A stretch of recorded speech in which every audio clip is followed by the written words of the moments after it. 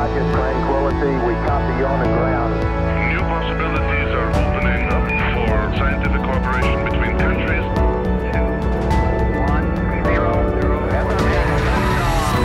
Liftoff. Americans return to space as Discovery clears the tower. Discovery, go and throttle up. Discovery, Roger. Go for deploy. Thanks everybody in the shuttle program. The crew is go for launch. Roger. Nice to be in orbit. We have followed in their footsteps to get us where we are today.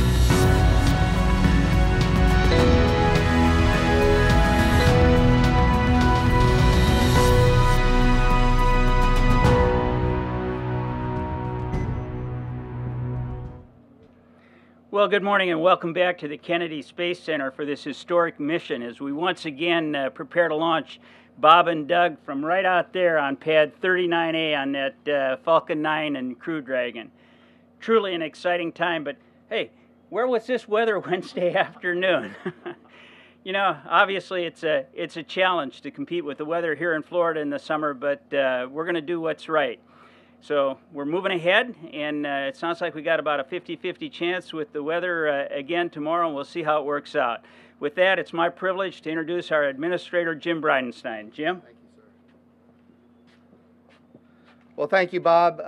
Yeah, that's right. Our highest priority is and always has been Bob and Doug, and of course, a couple of days ago we had too much electricity in the atmosphere. And the challenge there is not that we were in a lightning storm or anything like that. The challenge is that a launch could, in fact, trigger lightning. In fact, the rocket itself could become a lightning bolt. And so we had these parameters set ahead of time. Both the NASA and the SpaceX teams knew exactly what the parameters were. Those parameters were limitations, I should say. Those limitations were exceeded.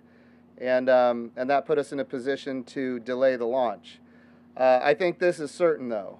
We are going to launch American astronauts on American rockets from American soil, and we will do it with the absolute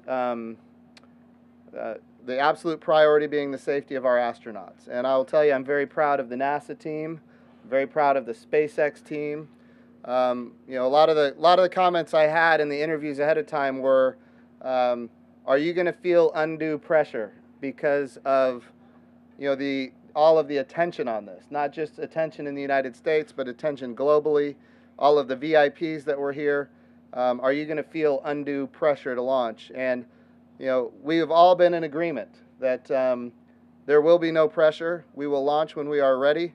And I'll tell you, the President and the Vice President were proud of the NASA team and the SpaceX team for making the right call for the right reasons. And again, when we do this again Saturday, if we do it again on Sunday, we will feel no pressure. We will go when we are ready. Safety is the highest priority, and that's what we're focused on. So with that, we'll open it up to questions. Jim, did you want to have a few words here? You bet, absolutely. Jim Morehart, Deputy NASA Administrator, and I'll tell you he's a great friend, and we are honored to have him as our deputy. Having worked many years in the Senate, he helps us a lot with the political aspects of the job that I deal with every day. So thank you, Jim. Thank you, Jim. Good morning.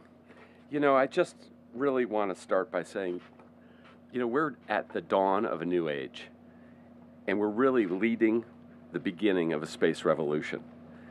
And think about it, this is really something much bigger than all of us. But really, our hope and prayer for tomorrow is to inspire the next generation and to give hope for many people who need it right now, and also to unite our country and the world. And you think about, I guess what I'm trying to say is we need your support. And I hope you'll stay with us as we get this flight test, whether it's tomorrow or the next day or whenever we go after that. Deke Slayton once said, he was a Mercury 7 astronaut, and he said, a good scrub is better than a bad launch any day. And that's where we're at. Thank you.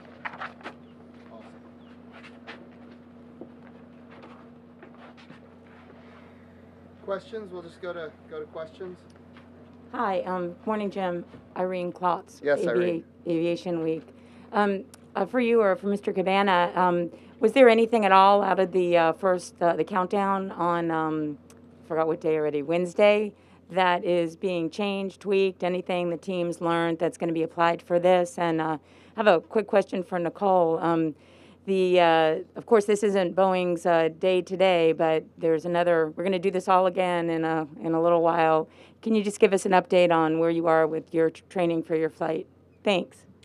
Yeah, so certainly this was interesting. We have done a dry dress rehearsal. We have never done a wet dress rehearsal. And so getting from a position of fueling the rocket and arming the launch abort system and these kind of things that we went through, and then defueling and those. So yes, there were learning opportunities there. We're always gathering data. But I will tell you, the rocket was ready to go. The crew capsule was ready to go. All the ground systems were working according to plan. So no, I would say not a whole lot of, no big changes, but it is good for the agency to have a wet dress rehearsal behind us. So that's all very positive, and every time we do one step further, we learn things. So that's good for the agency. The second question was what? For Nicole about Starliner. Yeah. Thanks. Thank you.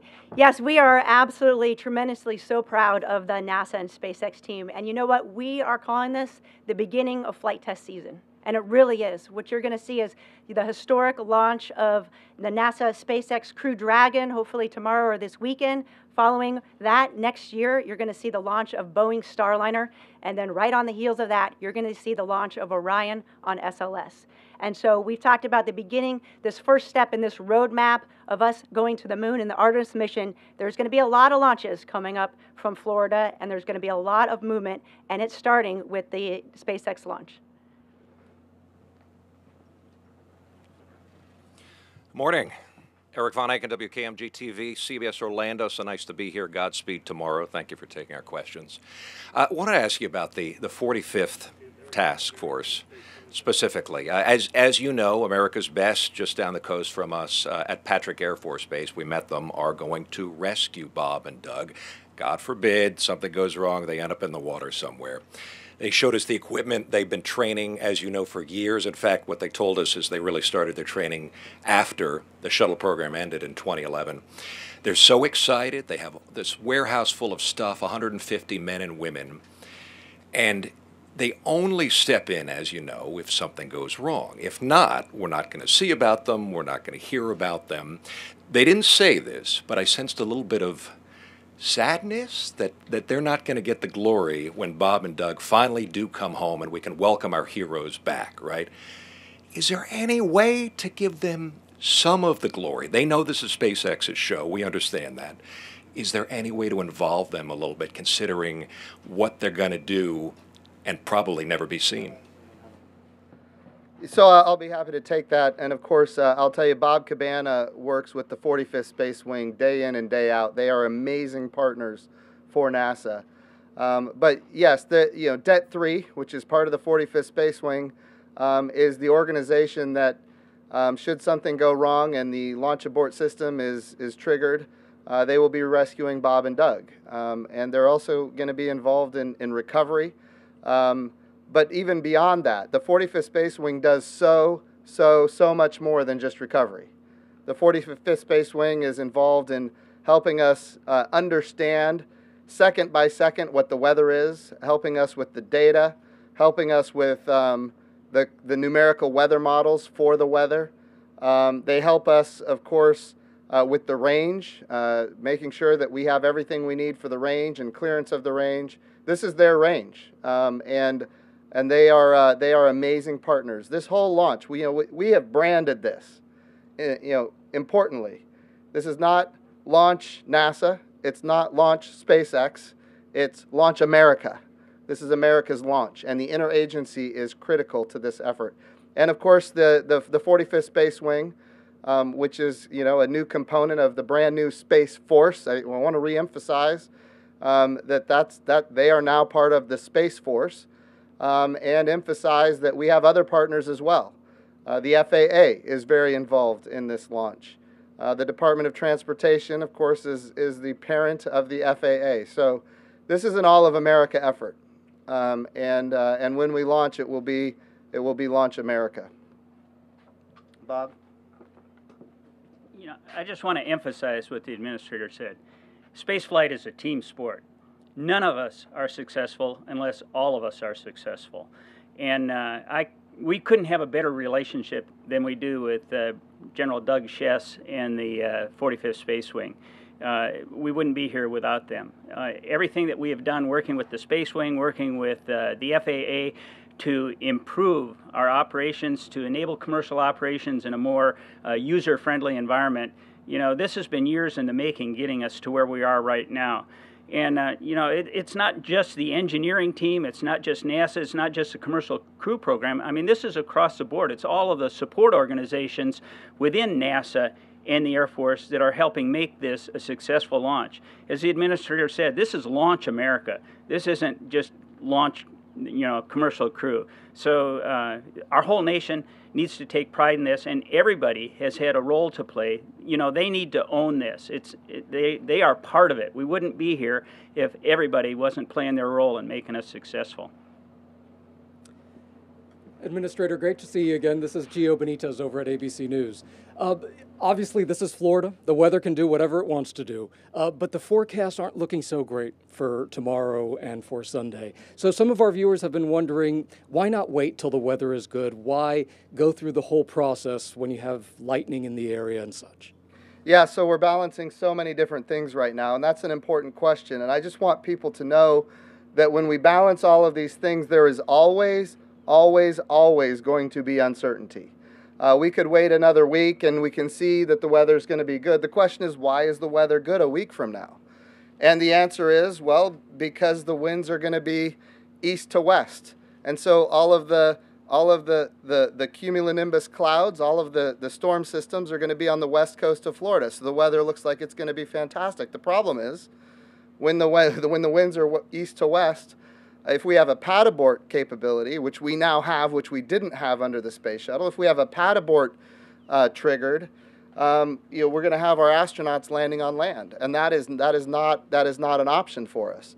So we're balancing a lot of things. We're also balancing the time of day that we launch, making sure that we have to consider the sleep cycles of the crew to make sure that they're not, you know, in the midst of a very critical portion of the flight when they've been, you know, without sleep for a period of, you know, 24 hours. And that won't happen, by the way, because we're managing for that. But it's not just the sleep cycles of the crew, it's also the sleep cycles on the International Space Station, and all of these things that we're balancing have to match. So we have these very unique opportunities of time. It's interesting, when you talk about launching to the International Space Station, your launch window is not a window at all. It's instantaneous. And if you don't meet it, you don't go. So you have to have all of these things met ahead of time, and then you select the window. And if the weather is good, you go. If the weather is not good, you don't go. And then, so we do have these different opportunities in the coming week and weeks ahead. But it's important to note, and Bob just said this in a meeting we had earlier, we cannot forget this is a test flight. This is a test flight. We're not in normal operations. We are learning. Everything we're doing right now as an institution is about learning. And as we get ready for this launch, we want to make sure that we have everything as safe as possible. Again, can't say it enough, Bob and Doug are our highest priority. This is a test flight, and we will go when everything is as safe as we can possibly make it. Thank you so much. Good morning. This is Marcia Dunn of the Associated Press. I'd like the two active astronauts perhaps to answer this. This is being described as a revolution, a new dawn, and I'd like you to tell me what your image of the future is going to look like in your lifetimes. I mean, is it too much to hope for Jetsons, Tony Stark, Iron Man? I mean, realistically, what do you want to leave people with in what's possible in our lifetimes? Thank you so much for that question. You know, I'm still waiting for my personal jetpack, but the future is incredibly exciting. It's been said many times already that we are really at the cusp of the next generation of spaceflight, and that is so true. What we're going to witness in the near future, hopefully tomorrow, is the culmination of that relationship between a government and a commercial entity that's helping us to get to low Earth orbit and to get to the International Space Station. My vision for the future is that this ignites that next generation of spaceflight. I look forward to seeing Artemis take the first woman and the next man to the lunar surface for a permanent habitat, where we'll be doing research and science and exploration on the moon, and that will serve then as a launching pad to get us to Mars.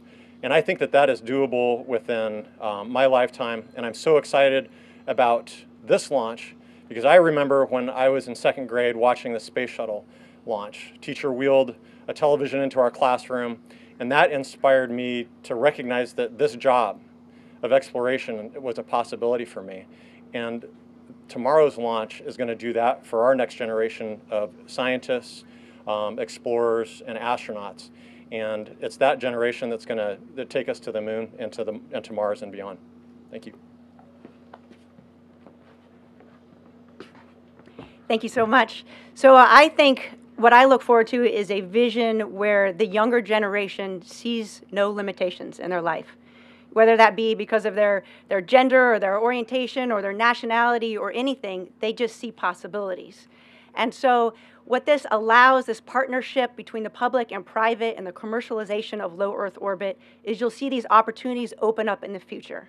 And I vision that opportunity where it's not just astronauts, not just government folks that are going to low Earth orbit, but there are other folks. There are scientists and doctors, there are poets, there are reporters. I mean, imagine if you were up there and you were able to capture with your own eyes and write this incredible story. You could convey that to all of America, to all of the world, much better than we could tell our story to you.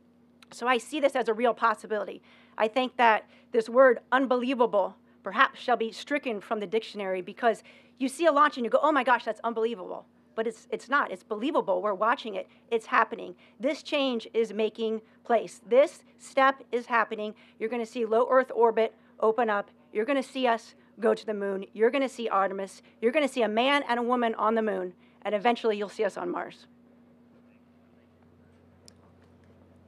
Hey, Joey Roulette with Reuters. A question for Jim Bridenstine. Have you talked to Bob and Doug since the mission was scrubbed? How are they doing? Are they eager to go to the station? And have you come any closer to a decision on how long Bob and Doug will be staying on the ISS, since we seem to have locked down the August 30th date for their next crewed mission, or for SpaceX's next crewed mission? Thanks. Yeah, so we have to remember that, number one, this is a test flight, and what we learn on this flight will determine what we do for Crew 1. So, yes, we're targeting a date of August 30th. I know you used the word locked down, and nothing is locked down before you do a test flight. So we're going to do this test flight. Bob and Doug are in great spirits. They are ready to go, and certainly we've been in touch via text, and of course I'll be talking to them before they launch again. So before they get ready to launch again. So thank you. Thanks.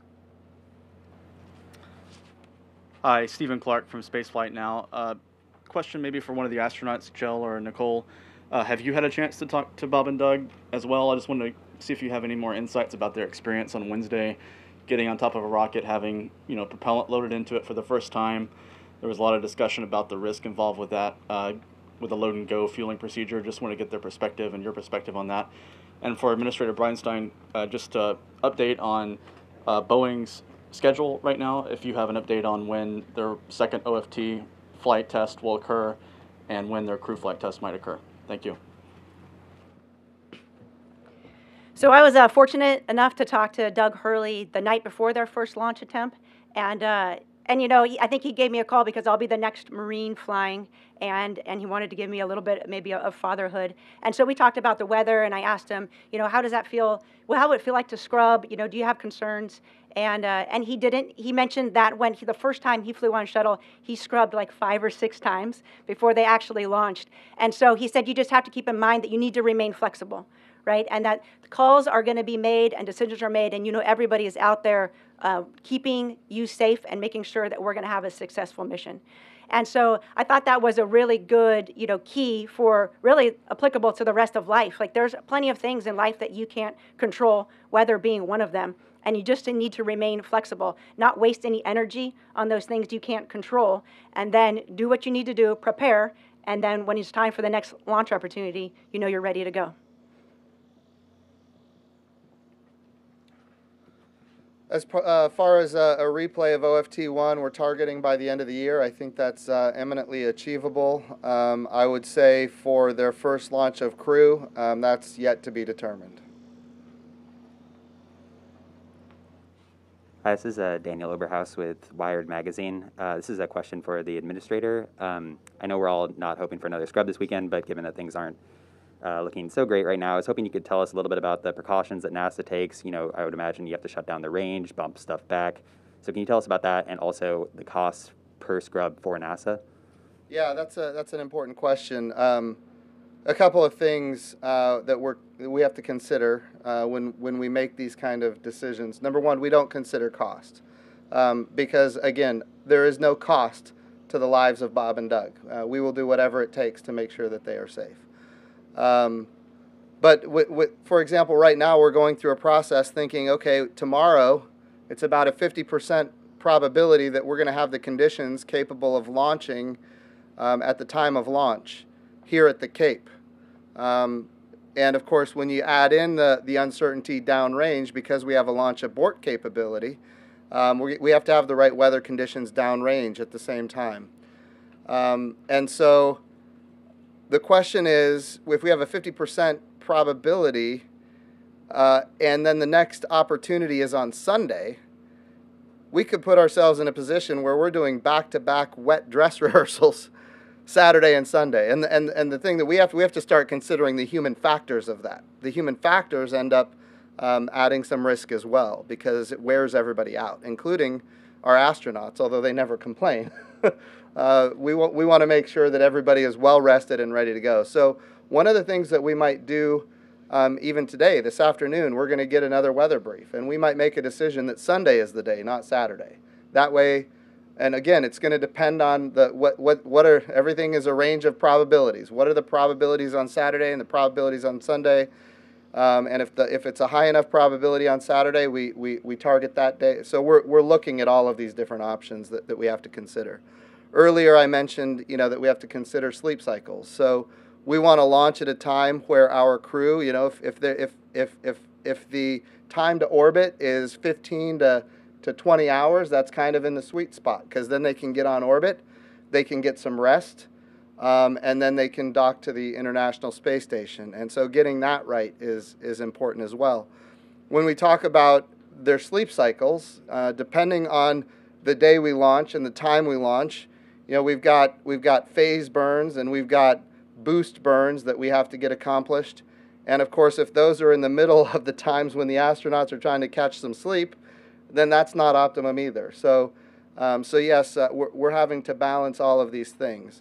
There is cost associated with the delay. Make no mistake, there is cost. We load the rocket with liquid oxygen. We unload the rocket with liquid oxygen.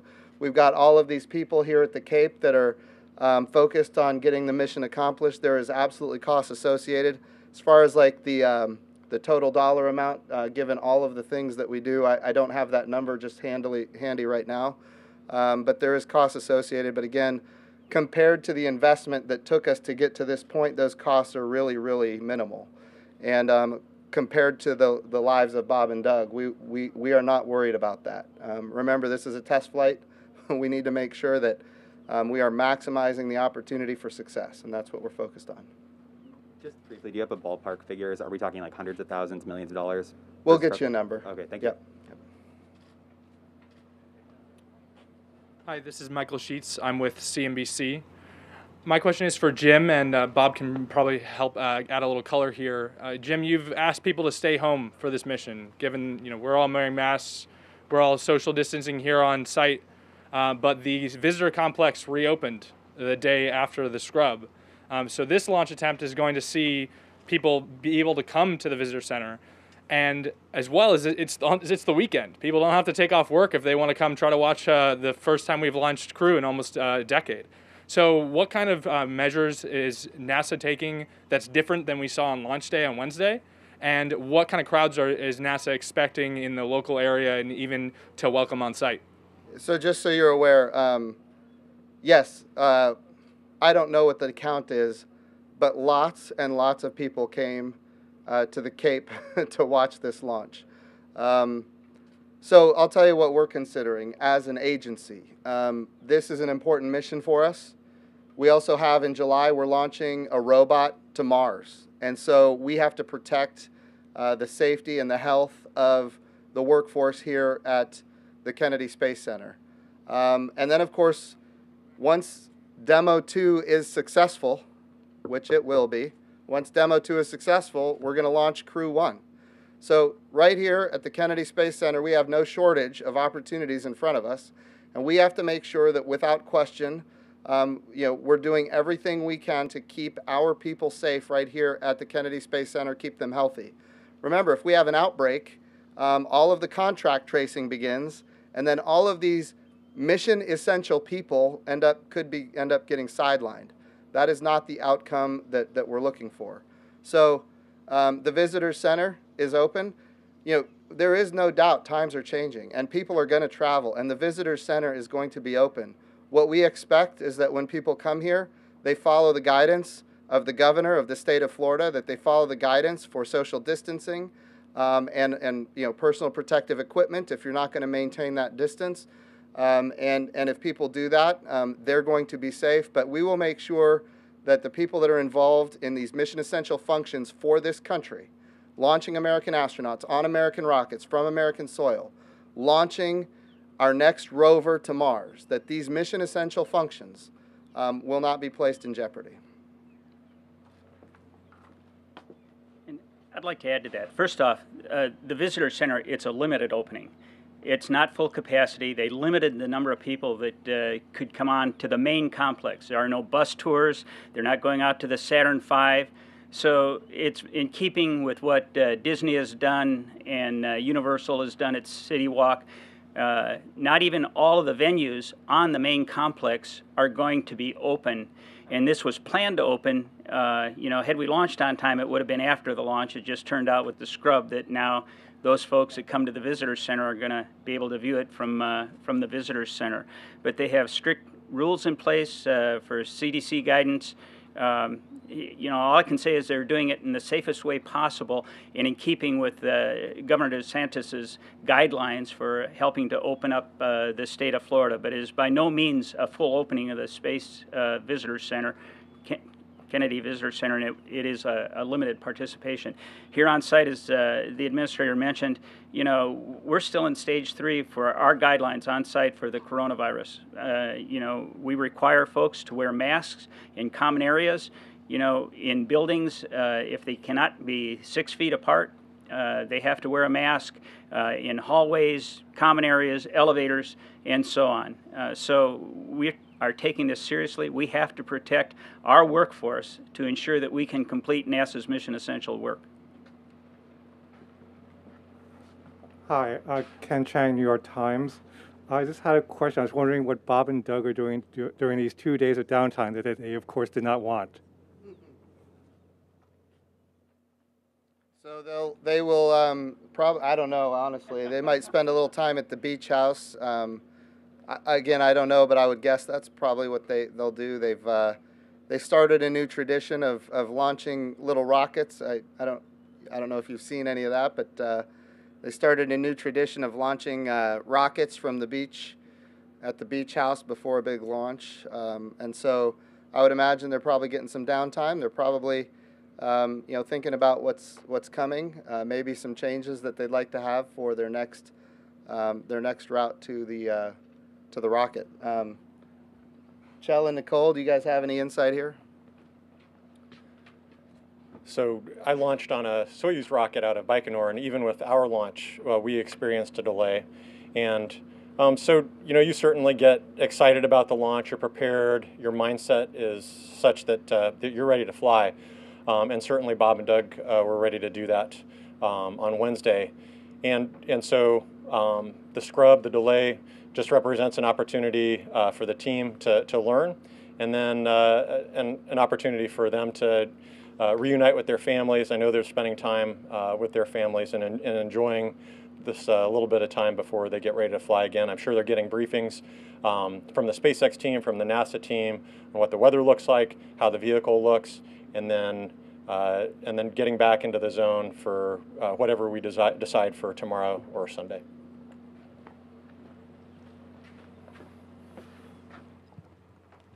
Good morning. Hi, Greg Falone, Spectrum News 13. This is for the administrator and also Mr. Cabana. You know, it's been 9 years since the Space Coast, since America saw a launch. This area was devastated after the shuttle retired. Lots of people laid off. What type of inspiration after 9 years does this flight mean for the Space Coast in particular and Florida? Thank you. Oh, it's absolutely huge. And I cannot compliment Bob Cabana and his team here at the Kennedy Space Center enough. As you mentioned, when the space shuttles were retired 9 years ago, this area was devastated. And then that was with the cancellation of the moon program, Constellation. So all of those jobs that were anticipated were also eliminated. And it was all at once, and it was absolutely devastating.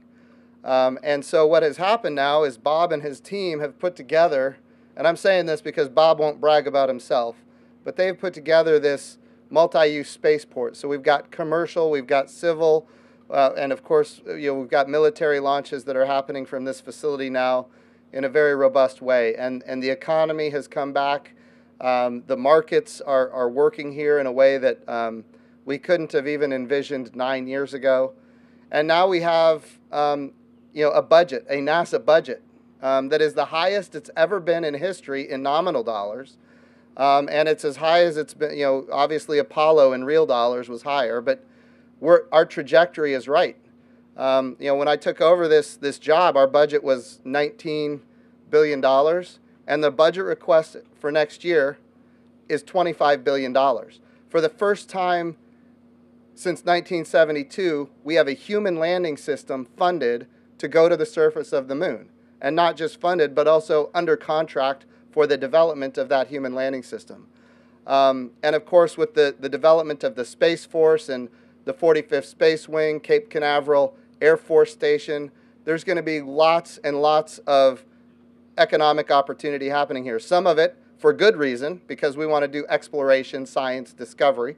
Some of it for not so good reason, because we've got bad actors around the world that are making space more dangerous. And we need the 45th Space Wing. We need the Air Force to do what is necessary to keep our country and our exploration and the commercial capabilities of space safe. But I will tell you, right now, we're thrilled to have the support from the administration at the level that we have it. We've got strong bipartisan support. One of my jobs as the NASA administrator, and I took this very seriously when I took the job, how do we create a program that is sustainable? How do we create a program that's not going to invest billions of dollars and then get canceled? Well, we do it by getting strong bipartisan support, which we are having. We do it by making sure our international partners are engaged and contributing significantly in dollar values and in capabilities, which they are doing. We think about the Gateway, building a space station in orbit around the moon. Our international partners want to go to the moon with us, and we, of course, welcome that. The President's Space Policy Directive 1 said go to the moon, go sustainably, go with international partners, go with commercial partners. We now have, when we go to the moon in 2024, we're going to go with a commercial human landing system. So we're expecting our providers to go get customers that are not NASA, driving down our costs, increasing access. So we're building the markets that make it sustainable. The history of spaceflight is that the government created the demand and the government created the supply. And when you do that, you are always limited and you are subject to the whimsical budgets of politicians. And that's where we were 9 years ago. And because of the great work of Bob and his team, because of the vision to commercialize space, that's not where we are today. We need a resilient space program that includes the best that America has to offer from a government perspective, from a commercial perspective. We need to bring a coalition of nations with us, which is what the international partnerships are all about. We need bipartisan support. And more than anything, the reason I'm here, we need these people that are watching on television right now to support the program, and they do. And that's why we do so much communication outreach. If we have public support, then of course we get the support of the representatives in Congress, which of course provide NASA's budgets. And they have been overwhelmingly supportive in a bipartisan way. So yes, we all remember what happened 9 years ago. We remember it. And we're doing everything in our power to make sure that that doesn't happen again. And that's my job as the NASA administrator. Bob, I'll let you say a few words. Well, first off, thank you, Jim, for your kind words. I'm just extremely pleased to be a member of this team. It is awesome what we've accomplished. And Greg, you said we haven't seen a launch in 9 years. I'd like to say anytime a rocket ship leaves planet Earth, I don't care what's on it, it is an event and worthy of note. But you know, you talk about humans and what it means. I happened to see a picture of the Max Brewer Bridge for the last launch attempt in Titusville there. And it looked like the last flight of the space shuttle. Our nation, it means a lot to see our astronauts launching on U.S. rockets from U.S. soil. And anytime you put a human on a rocket, it's another step up. I mean, it raises the level of concern, it raises the level of importance, it raises the level of our looking into it to make sure that everything is right. And yeah, it's awesome. I can't tell you what it's going to mean to me to see a U.S. rocket launching crews again off that pad out there. That's what they were designed for. We went to the moon from that pad. I launched 3 times off that pad. You know, to see Bob and Doug launch off it and then to get Boeing launching, we are on the verge of a new era in human spaceflight. This is just the beginning. It's only going to get better. So, yeah, it means a lot, and I truly am excited about it. To me, it's a culmination of a lot of hard work by this team here at the Kennedy Space Center, and I couldn't be more pleased. Thanks. I enjoy every launch too, by the way. Just you know that. Thank you very much, guys. This will be our last question. Hi, Marcia Dunn, AP again for Mr. Bridenstine. How much credit do you put on Elon Musk personally to be where you are today? I know it's a big effort, but you know he's the linchpin in it all, and he's also a colorful, high-profile figure for lots of different reasons. How much of attention is being drawn to all this just by virtue of him as a person? You know, you're making a wonderful point. What Elon Musk has done for the American space program is he has brought vision and inspiration that we hadn't had, you know, for 10 years since the retirement of the space shuttles, 9 years, and I will tell you, he's brilliant, he's capable. He has, you know, I've been the NASA administrator now for over 2 years, and there have been times when maybe there was a little tension because of the priorities that we were focused on. But when I talk to him, when I meet with him, he gives me a commitment and he delivers on that commitment. That has happened every single time. So we're very proud of the team that he has at SpaceX.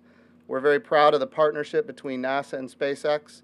And yes, in this particular case, we're at a point in time where we've asked him to do certain things and he has absolutely delivered. Yeah, Jim Morehart. I'd just like to add to that. You know, I witnessed the flight readiness review last week, and it was said, you know, we started out as a partnership, and in many respects, it's become a friendship. Now, there's still a healthy, you know, distance between a contractor and this agency, but there are a lot of relationships, and that's what makes our success. They actually embedded Bob and Doug into their manufacturing facilities so that their line workers got to know them personally. So they're personally invested in their safety. And it goes, yes, as Jim said, from Elon, but it goes down to the line worker. And I can't reiterate how much Jim has said. And, you know, it's Jim's vision, the vice president, and the president's vision, but they're helping us execute that vision. Good. Well said. That was the last question. Okay. Do you have any closing remarks? Well, this is, I want to reemphasize, this is a test flight. We learned a lot a couple of days ago, and in the days ahead, we're going to learn even more. Part of what we're learning are what we need to be safe to launch as it relates to the weather. And of course, we're looking at Saturday, we're looking at Sunday. We have some other days beyond that where we could launch. The 7th and the 8th are reserved, but we're looking at maybe the 2nd and the 3rd as well, although that's not a certainty at this point. But I just want to reemphasize that this is a test flight, that we're going to do everything we can to keep Bob and Doug 100% safe. They are ready to go. They were ready to go before. They're even more ready to go now. And this agency we call NASA is about to pull off something spectacular with our partners at SpaceX, and we're very excited about it. So thank you all for coming and covering this press conference. Thank you. That concludes the press conference. Have a great day.